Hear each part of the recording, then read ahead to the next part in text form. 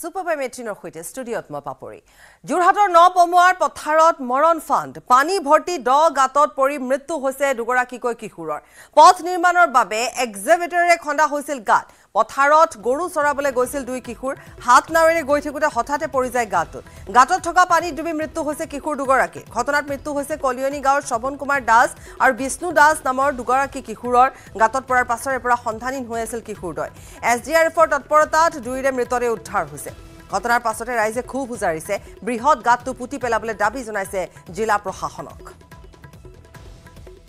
যেহেতু এই ঘটনাটো সংঘটিত হোৱাৰ পিছতে এতিয়া ৰাইজে দাবী কৰিছে কিন্তু যে তাত আমি আকৌ এবাৰ কৈছো যে তাত এটা গাত আছে আৰু গতিকে সেই ক্ষেত্ৰত পূৰ্বৰে পৰা জনাই থকা হৈছিল কিন্তু তাৰ পিছতো গা লৰা নাছিলে যোৰহাটৰ নপমুৱাত এই ঘটনাটো সংঘটিত হৈছে পানী ভৰ্তি দ গাতত পৰি মৃত্যু হৈছে দুই কিশোৰৰ পথ নিৰ্মাণৰ বাবে এক্সিবিটৰে খান্দিছিলে গাত পথ নিৰ্মাণ কৰিবৰ বাবে তাত এক্সিবিটৰৰ সহায়ত গাত খন্দা হৈছিলে সেই গাত পুতি পেলোৱা হোৱা নাছিলে আৰু পুতি নেপেলোৱাৰ ফলতে তাত দুগৰাকী কিশোৰ যেহেতু তেওঁলোকে নাজানে গতিকে তেওঁলোকে তাৰ হাত নাও ব্যৱহাৰ কৰি পেলাই তেওঁলোক নামি গৈছিলে আৰু সেই সময়ছোৱাত এটা দুৰ্ঘটনা সংঘটিত হয় পানীত ডুবি মৃত্যু হৈছে কিশোৰ দুগৰাকী তাৰ পিছতে ৰাইজে খুব প্ৰকাশ কৰিছে প্ৰশাসনক অনুৰোধ জনাইছে দাবী জনাইছে যাতে গাতটো পুতি পেলায় কলিয়নিগাঁৱৰ দুজন কিশোৰে চাপৰিত গাখীৰ আনিবলৈ গৈ গাখীৰ আনি থাকোঁতে এখন নাৱত দুইজন পলটি খাই সৰি পৰে আৰু তাৰে এজন আমাৰ স্থানীয় ৰাইজে এজন কিশোৰক উদ্ধাৰ কৰিছে কিন্তু আৰু এজন বৰ্তমান এছডিআৰএফে উদ্ধাৰ অভিযান চলাই আছে উদ্ধাৰ কৰিব পৰা নাই কিন্তু যোৰহাট জিলা প্ৰশাসনে এটা গেজিং মাটিত কেনেকৈ ইমান দ গাঁত খান্দিবলৈ অনুমতি প্ৰদান কৰিলে সেই বিষয়ে আমি ৰাইজে উদ্বেগ প্ৰকাশ কৰিছোঁ আৰু যদি এই গাঁতটো যদি জিলা প্ৰশাসনে পুতি পেলাই বিহিত ব্যৱস্থা গ্ৰহণ নকৰে বৃহত্তৰবাসী ৰাইজৰ স্বাৰ্থৰ ক্ষেত্ৰত আমি তীব্ৰ প্ৰতিবাদী কাৰ্যসূচী ল'বলৈ বাধ্য হ'ম গৌতম বৰা আছে আমাৰ সৈতে সংযুক্ত হৈ জ্যেষ্ঠ সাংবাদিক গৌতম ঘটনাটো কিদৰে ঘটিলে সেয়া ইতিমধ্যে ক'লো কিন্তু প্ৰশ্ন উত্থাপন হৈছে তেওঁলোকেও এটা কথাই উল্লেখ কৰিছে যে সেই মাটিত কেনেকৈ ইমান ডাঙৰ এটা গাঁত খান্দিবলৈ পালে তাতে পথ নিৰ্মাণৰ বাবে খন্দা গাঁত আৰু এনেধৰণে এৰি দিলে বাৰিষাত তাত পানী হ'ল পানী হোৱাৰ পিছতে এই ঘটনাটো ঘটিল হয় আকৌ নিশ্চয়কৈ পাপৰি চাওক এয়া হৈছে যোৰহাট জিলা প্ৰশাসনৰ চৰম গাফিলতি তথা এনেধৰণৰ বিষয়সমূহৰ ওপৰত তেওঁলোকে যিদৰে গুৰুত্ব প্ৰদান কৰিব লাগে তেনেধৰণে নকৰাৰ ফলতে পুনৰ দুগৰাকী কিশোৰে অকালতে প্ৰাণ হেৰুৱাব লগা হৈছে আমি বাৰম্বাৰ বাতৰি সম্প্ৰচাৰ কৰি আহিছোঁ যে যোৰহাটৰ ভোগদৈ নদীত বালি খান্দিবৰ বাবে নদীৰ পৃষ্ঠভাগত যেনেধৰণে জেচিবিয়ে গাঁত খান্দি বৃহৎ গাঁতৰ সৃষ্টি কৰা থাকে আৰু তাত সাধাৰণতে যি পানীৰ যিটো লেভেল সেই লেভেল অনুসৰি তেওঁলোকে একাংশ লোকে ধাৰণা কৰি যেতিয়া নদীখন পাৰ হ'বলৈ যায় বা সাঁতুৰিবলৈ যায় তেনেধৰণৰ বৃহৎ গাঁতৰ ভিতৰত সোমাই ইয়াৰ পূৰ্বে যোৰহাটৰ ভোগদৈ নদীতে বহুকেইগৰাকী যুৱকে প্ৰাণ হেৰুৱাব লগা হৈছে আৰু আজি যি ঘটনা সংঘটিত হ'ল নপমুৱা গাঁৱত অৰ্থাৎ এখন পথাৰত পাপৰি আমি যিটো পানী যেতিয়া বৰষুণ হয় তেতিয়া পথাৰখন কিমান দ থাকে একাঠু পৰ্যন্ত দ হয় দলনি অঞ্চলত এককাল পৰ্যন্ত দ হয় কিন্তু প্ৰায় 30-40 ফুট যে এখন পথাৰ দ হ'ব পাৰে সেই কথা কোনো ধাৰণা বাহিৰত থাকে যিটো পথ নিৰ্মাণ কৰা হৈছিলে ইতিমধ্যে আমি লোক নিৰ্মাণ বিভাগৰ বিষয়াৰ সৈতে কথা পাতিছোঁ তেওঁলোকে স্পষ্ট কৰি দিছে যে সেই পথটো দুবৰণি পথাৰৰ কাষত যিটো পথ নিৰ্মাণ হৈ আছে সেই পথটো লোক নিৰ্মাণ বিভাগে নিৰ্মাণ কৰা নহয় অৰ্থাৎ সেই পথটো হয়তো পঞ্চায়ত পৰ্যায়ত নিৰ্মাণ কৰা এটা পথ হ'ব আৰু আমি যি তথ্য শেহতীয়াকৈ লাভ কৰিছোঁ যে সেই পথটোৰ দুই কাষে 20-30 ফুট দকৈ দুই দিশে জেচিবিৰে এক বিশাল অংশ খান্দি পেলোৱা হৈছে আৰু তাৰ পৰা যিখিনি মাটি সংগ্ৰহ কৰি সেই মাটিৰে পথটো নিৰ্মাণ কৰা হৈছে অৰ্থাৎ কিমান এক বিপদজনকভাৱে সেই পথটো নিৰ্মাণ কৰা হৈছে পাপৰি আপুনি কল্পনা কৰক কোনো লোকে নিশা যদিহে গাড়ী বা বাইকেৰে সেই পথেৰে যায় তেনেহ'লে কিবা প্ৰকাৰে যদি পিছল খাই সেই গাড়ীখন পথৰ কাষলৈ বাগৰি যায় তেনেহ'লে প্ৰায় 20-30 ফুট দ পানীৰ তলত সেই গাড়ীখন ডুব যাব বা বাইক আৰোহীগৰাকী ডুব যাব যি ঘটনা আজি আমি দেখিবলৈ পালোঁ আৰু দুৰ্ভাগ্যজনকভাৱে যি দুজন যুৱকে ইতিমধ্যে মৃত্যুক আকোৱালি লৈছিলে তেওঁলোকে নাৱত গৈ আছিলে কিয়নো যিসমূহ বিল থাকে সেই বিলসমূহৰ যি গভীৰতা প্ৰায় 3 ফুট 4 ফুট 5 ফুট পৰ্যন্তহে বিলসমূহ দ হয় আৰু এই পথাৰখনো তেনেধৰণৰ দ বুলি ভাবিয়েই সেই কিশোৰ দুগৰাকীয়ে নাৱত তেওঁলোকে গৰু চৰাবলৈ গৈছিলে আৰু উভতি অহাৰ পথত তেওঁলোকে গাখীৰ লৈ আহিছিলে আৰু সেই সময়তে সেই বিশাল যি অংশ ইতিমধ্যে জেচিবিৰে মাটি উঠাবৰ বাবে খান্দি থৈছিলে তাত পানীৰে উপচি আছিল আৰু পথাৰখনৰ যি পানীৰ লেভেল তাৰ সৈতে সমান হৈ আছিল তেওঁলোকে জনা নাছিল যে তাত ইমান গভীৰতা হ'ব আৰু তাত তেওঁলোকে পৰি যায় তেওঁলোকে সাঁতুৰিব জানে যদি দলনিৰে পৰিপূৰ্ণ হৈ থকাৰ বাবে সেই দলনিত তেওঁলোকে আবদ্ধ হৈ পৰে আৰু তাৰ পাছত শ্বাসৰুদ্ধ হৈ পানীৰ তলত তেওঁলোকে মৃত্যুক আকোৱালি ল'ব লগা হয় সকলোৱে দাবী উত্থাপন কৰিছে যে অতি বিপদজনকভাৱে পথৰ দুই কাষে এনেধৰণৰ বিশাল বৃহৎ গাঁত খালি যি পথ নিৰ্মাণ কৰা হৈছিলে সেই গাঁতসমূহ পুতি পেলাবৰ বাবে যোৰহাট জিলা প্ৰশাসনক ইতিমধ্যে দাবী জনাইছে স্থানীয় ৰাইজে। গৌতম ধন্যবাদ জনাইছো।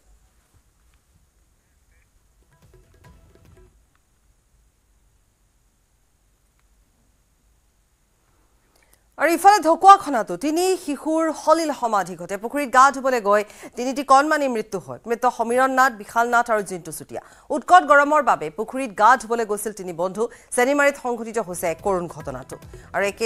প্ৰায় একে ধৰণৰ ঘটনা সংঘটিত হৈছে সলিল সমাধি ঘটি গৈছে তিনিগৰাকীকৈ শিশু তিনিওগৰাকী খেলিবলৈ গৈছিলে গা ধুবলৈ গৈছিলে উৎকট গৰমৰ বাবে আৰু তাতে তিনিওগৰাকীৰে সলিল সমাধি ঘটে চেনিমাৰীত এই ঘটনাটো সংঘটিত হৈছে। ল'ৰাকেইটা প্ৰথমতে মানে এই আগত চিগা এটা আছে তাত মাছ ধৰিছে আৰু মাকহঁতে সিহঁতক খেদি পঠিয়ালে আৰু যেতিয়া মানে মাকহঁতে খেদি পঠিয়ালে সিহঁতি ইয়াত ফ্ৰী পাই ইয়াতে গা ধুওঁ বুলি সিহঁতি মানে গা ধুবলৈ যাওঁতে ইটো জঁপিয়ালে সিটো জঁপিয়ালে কোনোবা এটা তলৰ পৰা ওলাব নোৱাৰি হাতটো এনেকৈ উলিয়াই দিছে বোলে যেতিয়া সিহঁতিকেইটা বাকীকেইটাই ভাবিলে আমাৰ লগত খেলিছে সেই বুলি ভাবি ইটো জঁপিয়াই দিলে সিটোও জঁপিয়াই দিলে 4 নম্বৰ ল'ৰাটো মানে বাচি গ'ল সি যেন তেনে হাতখন দিছিলে যদিও সি সিহঁতৰ পৰা এৰাই সি হহকি গুচি আহিলে 4টা গৈছিলে কিন্তু এই 4 নম্বৰ ল'ৰাটো মানে সি বাচি গ'ল। শীঘ্ৰে ফাদিল হ'ব চাঞ্চল্যকৰ ঢকুৱাখনা কাণ্ডৰ ৰহস্য আৰক্ষীয়ে গম পাইছে সুনীল গগৈ কাণ্ডৰ প্ৰকৃত কাৰণ আৰু ঘটনাৰ আঁৰৰ কাহিনী তদন্তত আৰক্ষীয়ে ব্যৱহাৰ কৰিছে বৈজ্ঞানিক পদ্ধতি কম সময়ৰ ভিতৰতে সমগ্ৰ ঘটনা এতিয়া পোহৰলৈ আহিব ঢকুৱাখনা কাণ্ড সন্দৰ্ভত তাৎপৰ্যপূৰ্ণ মন্তব্য কৰিলে আৰক্ষী সঞ্চালক প্ৰধানগৰাকীয়ে 1.5 মাহ অতিক্ৰমৰ পিছতো কিন্তু সুনীল গগৈৰ কোনো সন্ধান নাই তথাপিতো এতিয়াও আৰক্ষী সঞ্চালক প্ৰধানগৰাকীয়ে আজি যেটো সঞ্চালকৰ তেওঁ ভাষ্য দিছে তাত কৈছে যে গোটেই কথাখিনি পোহৰলৈ আহিব আৰু খুব কম সময়ৰ ভিতৰতে পোহৰলৈ আহিব।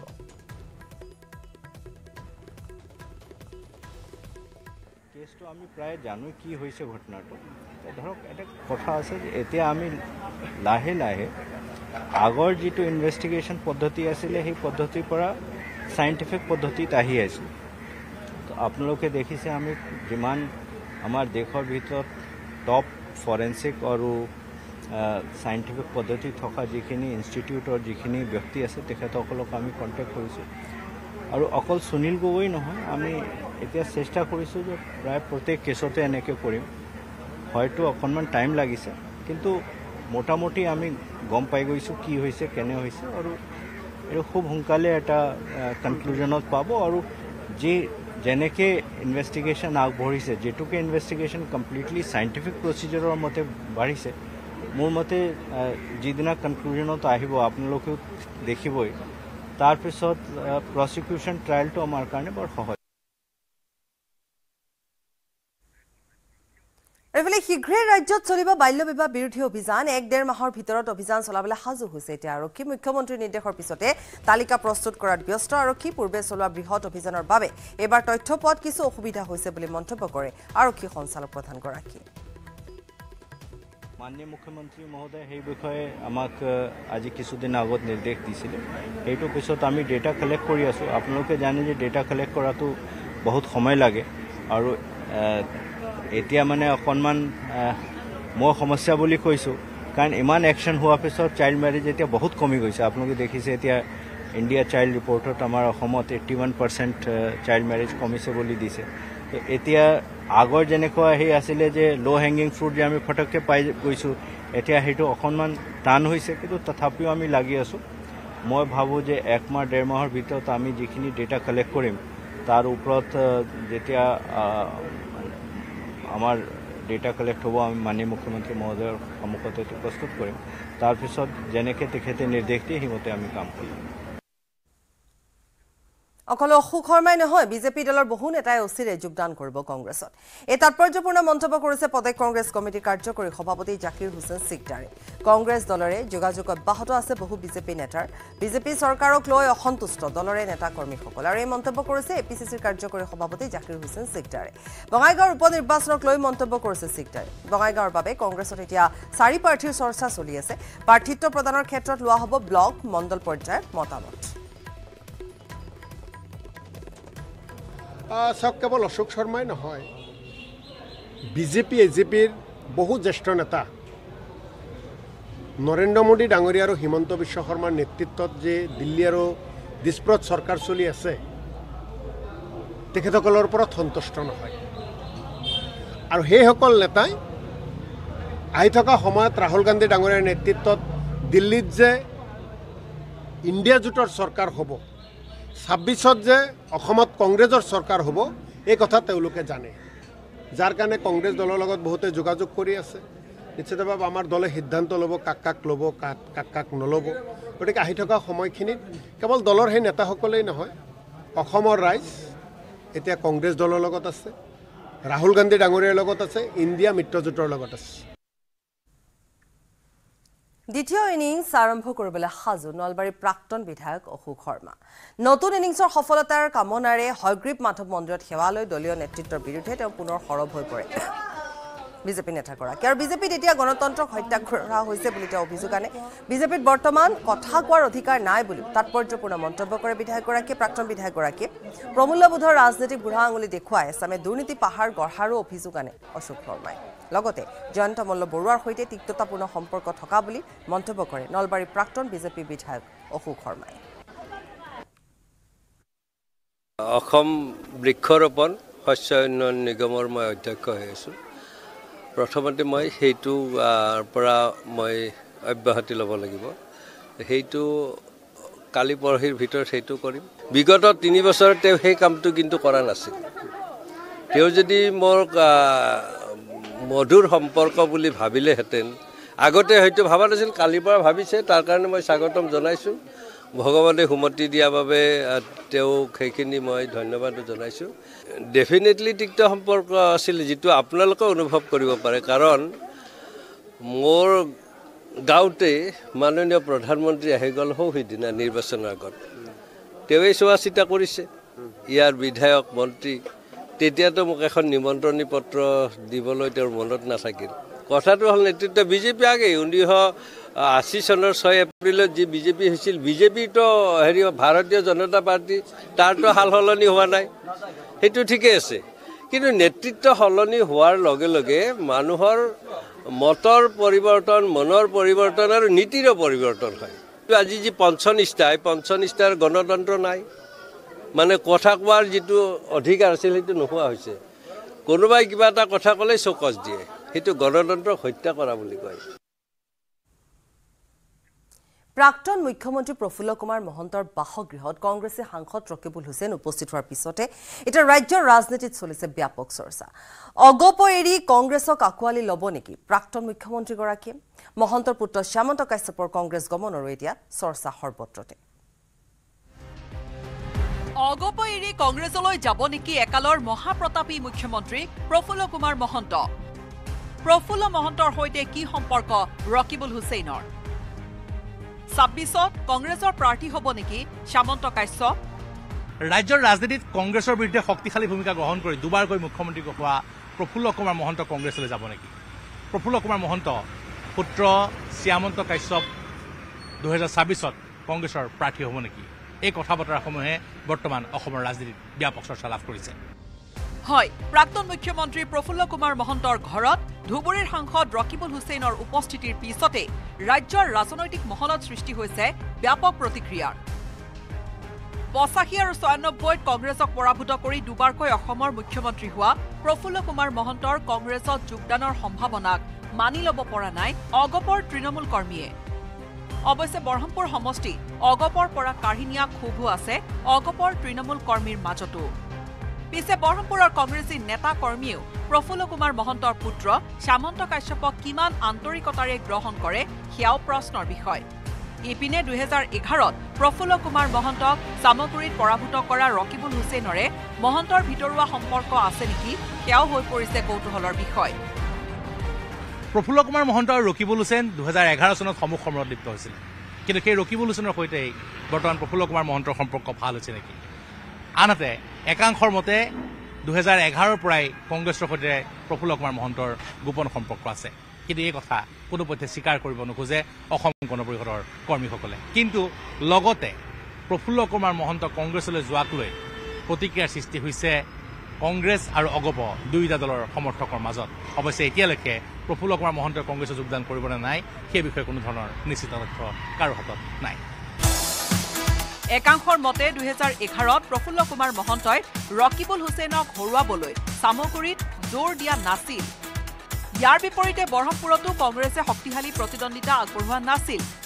2016তো কংগ্ৰেছৰ চৰকাৰক প্ৰফুল্ল কুমাৰ মহন্তই বাহিৰৰ পৰা সমৰ্থন দিয়াৰ বাবে বুজাপৰা কৰাৰো চৰ্চা চলিছিল অৱশ্যে এই সমগ্ৰ অভিযোগক নচ্ছাত কৰিছিল অগপ নেতা কৰ্মীসকলে কিন্তু এতিয়া মহন্ত পুত্ৰৰ কংগ্ৰেছ গমনৰ সম্ভাৱনাৰ বাতৰিয়ে প্ৰাসংগিক কৰি তুলিছে এই সমূহ বিষয়কো নগাঁৱৰ পৰা নীলোৎপল বৰাৰ report news 18 Assam north east এইটো মাইথান ষ্টিল নহয় ওচৰ চুবুৰীয়াসকলে লগাইছে ষ্ট্ৰং মানে মাইথান ষ্টিল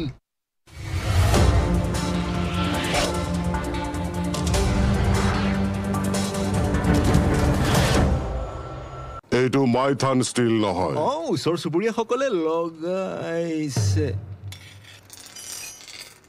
ষ্ট্ৰং মানে মাইথান ষ্টিল এই কথা জনাৰ পাছতো কিন্তু আজিলৈকে কোনো ব্যৱস্থা গ্ৰহণ কৰা নাই বহুলোকে সন্মানৰ খাতিৰত একো নকয় বা অভিযোগ নিদিয়ে তাৰে যেন সুযোগ লৈ একাংশ ডকাইত ৰূপী ওলা উবেৰ আৰু ৰেপিডৰ চালকে ধন দাবী কৰি আহিছে প্ৰতিদিনে ইতিমধ্যে যুৱতীগৰাকীয়ে দিছপুৰ থানাত এজাহাৰ দাখিল কৰিছে যদিও গ্ৰেপ্তাৰ কৰা নাই প্ৰণৱ বনিয়া নামৰ এই 3 ডকাইতটোক বিৰিঞ্চি কুমাৰ ডেকাৰ report news 18 Assam north east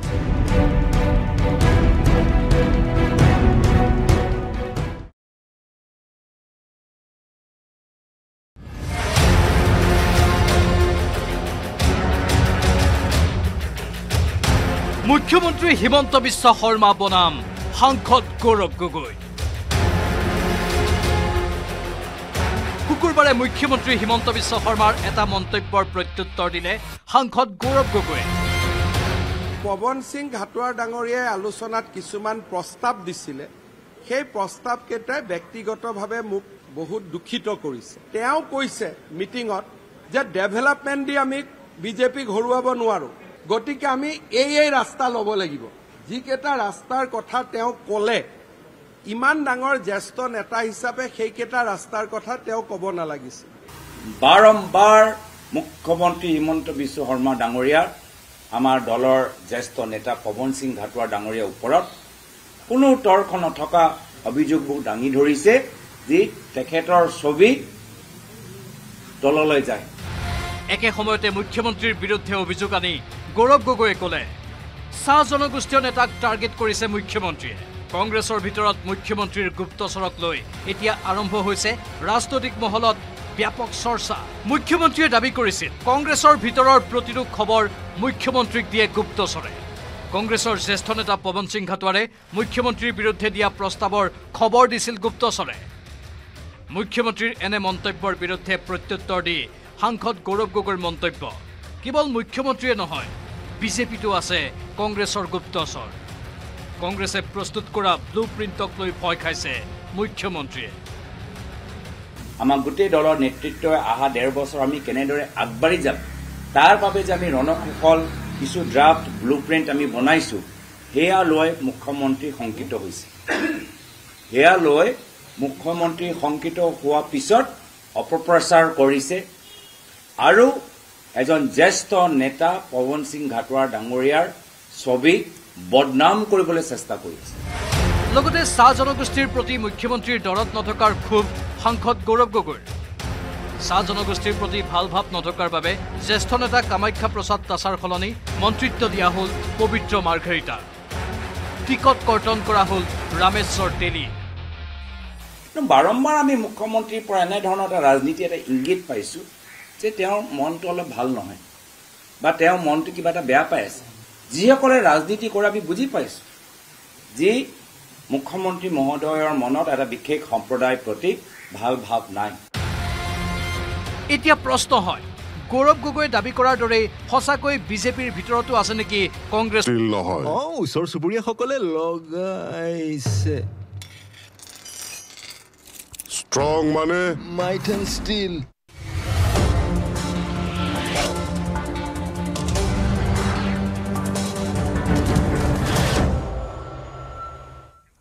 দেৱভূমি কেদাৰনাথত ভূমিস্খলনৰ ঘটনা সংঘটিত হৈছে কেদাৰনাথ তীৰ্থযাত্ৰা পথত সংঘটিত হৈছে ভূমিস্খলনৰ ঘটনা আৰু এই ভূমিস্খলনত তিনিজন তীৰ্থযাত্ৰীৰ মৃত্যু হৈছে নিহত আটাইকেইগৰাকী তীৰ্থযাত্ৰী নেপালৰ সন্ধানহীন হৈ আছে 20 জনৰো অধিক লোক চিৰবাসা পাহাৰৰ পৰা তললৈ খহি পৰিছিল শিল এক্সক্লুসিভ ভিজুৱেলছ আমি দেখুৱাইছো সন্ধানহীন হৈ আছে এতিয়াও 20 জনৰো অধিক লোক ভূমিস্খলনৰ ঘটনা সংঘটিত হৈছে আৰু দেৱভূমি কেদাৰনাথত এই ঘটনা সংঘটিত হৈছে আমি সমগ্ৰ দৃশ্য দেখুৱাইছো যি আমাৰ হাতত এক্সক্লুসিভ ভিজুৱেলছ আছে এই যাত্ৰা পথ কেদাৰনাথলৈ এই পথটোতে ভূমিস্খলনৰ ঘটনা সংঘটিত হৈছে আৰু এই ভূমিস্খলনৰ ফলত এতিয়ালৈকে বহু কেইগৰাকী লোক সন্ধানহীন হৈ আছে নিহত হৈছে তীৰ্থযাত্ৰী নেপালৰ আছিল তেওঁলোক নেপালৰ তীৰ্থযাত্ৰী নিহত হৈছে মৃত্যু হৈছে আৰু কিছু সংখ্যক লোক যেহেতু এই যাত্ৰা পথত তেওঁলোক আহি আছে নামি আছে তেনে সময়ছোৱাতে ভূমিস্খলনৰ ঘটনা সংঘটিত হৈছে আৰু সমগ্ৰ ঘটনা সন্দৰ্ভত আমাক আৰু অধিক জনাব আমাৰ সাংবাদিক দীপাংকৰে পবিত্ৰ শাওন মাহৰ গুৰু পূৰ্ণিমা আৰু তাকে লৈ কেদাৰধামত পূজা অৰ্চনা দিনজোৰাকৈ উদযাপন হৈছে আৰু তাৰে মাজতে সেই এটা শোকাবহ দুৰ্ঘটনাই কিন্তু প্ৰতিগৰাকী কেদাৰনাথ দৰ্শনৰ বাবে অহা যাত্ৰীকে কিন্তু অন্তৰত আঘাত প্ৰদান কৰিছে আৰু এই মুহূৰ্তত মই যিটুকুৰা স্থানতে উপস্থিত আছোঁ এইটুকুৰা স্থানতে 3 গৰাকীকৈ ভক্তই কৰুণ মৃত্যুক আঁকোৱালি লৈছে আৰু মই শেহতীয়াকৈ কিছু ভিজুৱেলছ আপোনালোকক দেখুৱাইছোঁ এয়া প্ৰবল বৃষ্টিপাত আছিলে পুৱাৰ ভাগত আৰু তেনে সময়ৰ পিছতে আজি আগবেলা অৰ্থাৎ দেওবাৰে আজি পুৱাৰ ভাগত এই স্থানতে শিল পৰি প্ৰায় 3 গৰাকীকৈ ভক্ত আঘাতপ্ৰাপ্ত হৈছে আৰু প্ৰায় 8তকৈও অধিক কেদাৰনাথ দৰ্শনৰ বাবে অহা যাত্ৰী আঘাতপ্ৰাপ্ত হৈছে 3 গৰাকী শোকাবহ নিহত হোৱা ঘটনাৰ পিছতে গোটেই ঘটনাটোক লৈ উত্তৰাখণ্ড চৰকাৰে এই গোটেই বিষয়টোক লৈ তেওঁলোকে সতৰ্কতামূলক জাননী কৰিছে আৰু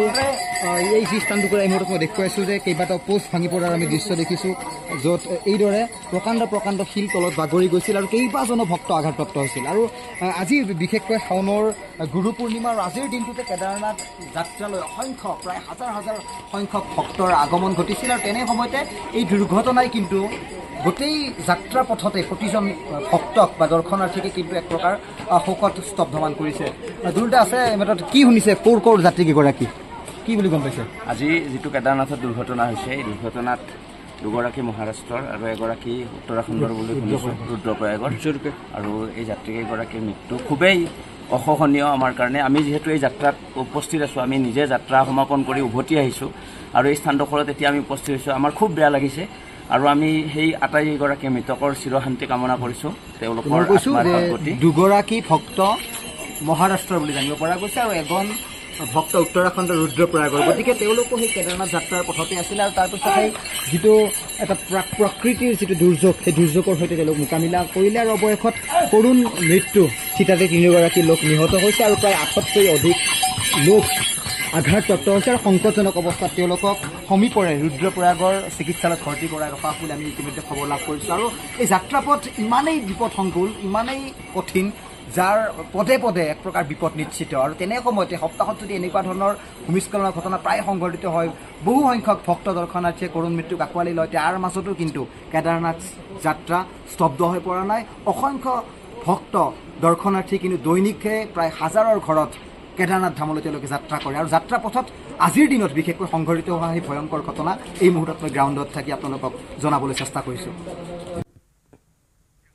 খাটিকুৱা কৃষকৰ পৰা পানীৰ দৰত সামগ্ৰী কিনি বজাৰত 3টা পৰ্যায়ত লুটৰাজ চলাইছে মধ্যভোগী দালালে কিহৰ বাবে নিয়ন্ত্ৰণ নহয় মূল্য বৃদ্ধি কাৰ হাতলৈ যায় উৎপাদিত সামগ্ৰীৰ সিংহভাগ ধন এই সকলোবোৰৰ উত্তৰ পাব আমাৰ এই বিশেষ প্ৰতিবেদনত বজাৰত লুটৰাজ দপদপকৈ জ্বলিছে মূল্য বৃদ্ধিৰ জুই মাফিয়াৰ নিয়ন্ত্ৰণত ৰাজ্যৰ বজাৰ ব্যৱস্থা বজাৰৰ পৰা দালাল ৰাজ নিৰ্মূলত ব্যৰ্থ চৰকাৰ প্ৰশাসন কিহৰ বাবে নিয়ন্ত্ৰণ নহয় মূল্য বৃদ্ধি কাৰ হাতলৈ যায় উৎপাদিত সামগ্ৰীৰ সিংহভাগ ধন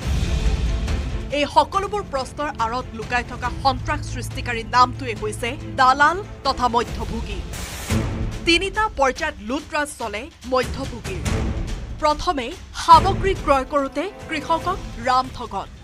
দ্বিতীয়তে স্থানীয় বজাৰত অধিক দামত সামগ্ৰী বিক্ৰী কৰে কৃষকৰ পৰা পানীৰ দৰত কিনি অনা সামগ্ৰী তৃতীয়তে গুৱাহাটী বা নিকটৱৰ্তী চহৰৰ পাইকাৰী বজাৰতো সামগ্ৰী বিক্ৰী কৰে মধ্যভোগীয়ে সেই সামগ্ৰীয়ে পাইকাৰী বজাৰৰ পৰা কিনি আনি বিক্ৰী কৰে খুচুৰা বজাৰত